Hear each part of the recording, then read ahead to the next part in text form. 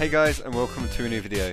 In this video I'm going to be carrying on with the series of top 5 cosmetic loadouts for each class. I actually kind of want to wrap this series up pretty quickly soon, so I can make the cheapest than usual series my main concern when it comes to like the list videos, because you guys seem to really enjoy that and I want to make more of what you guys enjoy, but I wanted to get this series out of the way first. So what I might be doing next week is actually prioritizing these videos and getting more of these type of videos out, because I don't want this dragging on for another month or so while I make all of them, I guess, because I do have some other stuff to do and I do have other ideas I want to get moving on. So maybe next week there'll just be like a couple of these instead of just everything else, but there are going to be like some different videos, because I don't want to bore you guys with just the same type of video over and over again. So let's get right on it with the heavy. At number 5 we have the fairy set. I think this set looks really funny on the heavy, just because the juxtaposition between what you think a fairy would look like the stereotypical fairy, and then you look at the heavy and he's massive, and it makes him look quite ridiculous, which is really funny as well. This set is only usable during Halloween, unfortunately, but if you have one of those Eternoween things, you can make it so you can have the set all year round, which is really cool. You just have to get the whole server to agree with it, and then everybody brings out their Halloween stuff. It's brilliant. At number 4 we have the wrestler loadout. This includes like the heavy lifter, pugilist protector, and the large luchador. This set actually really suits the heavy quite well, and I guess he's like the right size and right shape for it, I guess. It looks really good if you want a cool looking heavy loadout. You could change the mask and the hat to something else, maybe like a bullet buzz and some shorts or something, I don't know, but there's quite a lot of changes you can make to this loadout that will still keep the like wrestler kind of strong guy look and look really cool at the same time, which is awesome. And at number 3 we have the brown bomber, Merc's muffler, and the Allfather. I just saw this set on Google and I thought it looked really cool, considering it's freezing most of the time in England. You could really do with like warming up here, if I'm completely honest.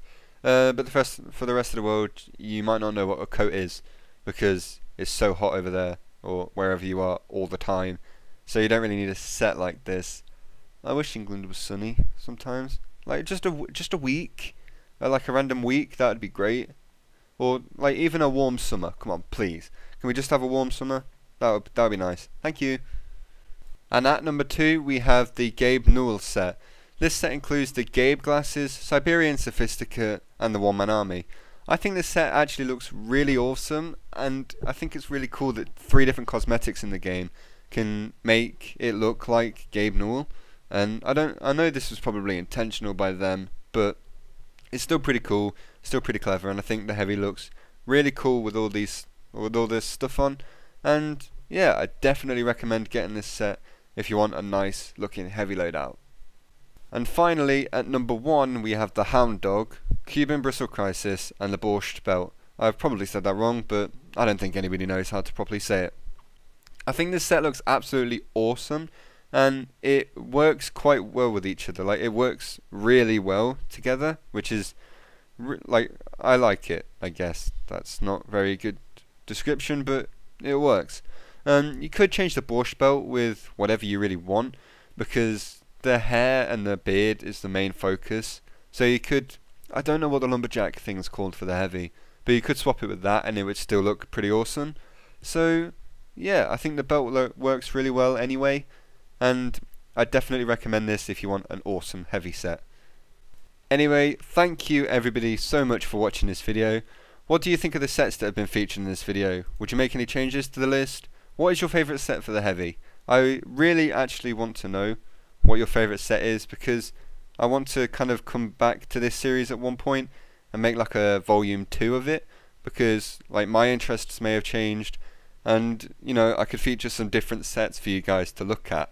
I was actually going to feature the prices of these sets in the list, but the prices of stuff changes so often, especially with some of this more expensive stuff which is in some of these heavy loadouts, that if you're watching this like a couple weeks or a couple months, maybe even a year into the future, the prices of them may be completely different.